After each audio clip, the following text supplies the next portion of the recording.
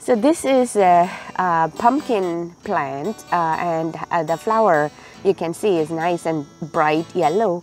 But this one is a male flower because if you'll see from the bottom, the stalks are very long, and you do not see any pumpkin-like structures in the bottom of the flower.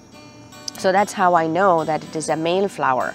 So this is a female flower of the pumpkin plant. You can see there is a bee that is doing its job inside there, bringing pollen grains to this female flower. So that means we'll have lots of seeds.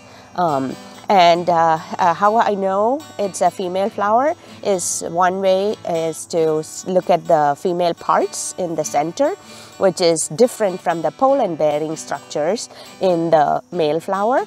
And also the bottom part of the pumpkin flower looks like a tiny pumpkin. That is actually the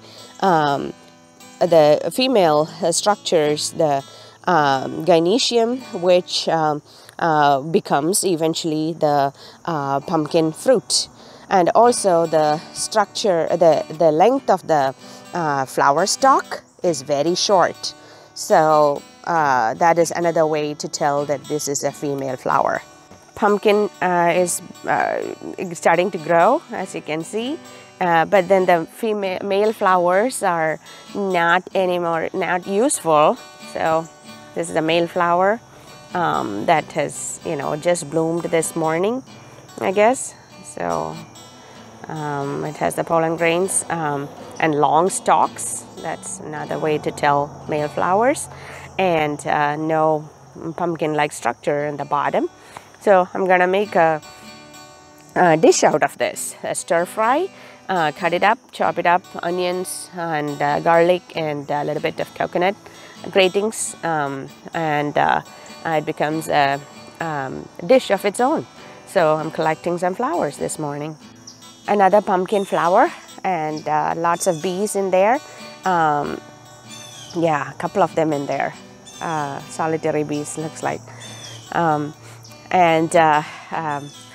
Let's see if it is a female flower or a male flower.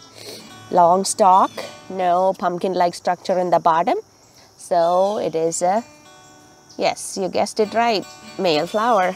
I'm gonna cut it for my dish. Another one right here. Long stalk, no pumpkin-like structure. There we go.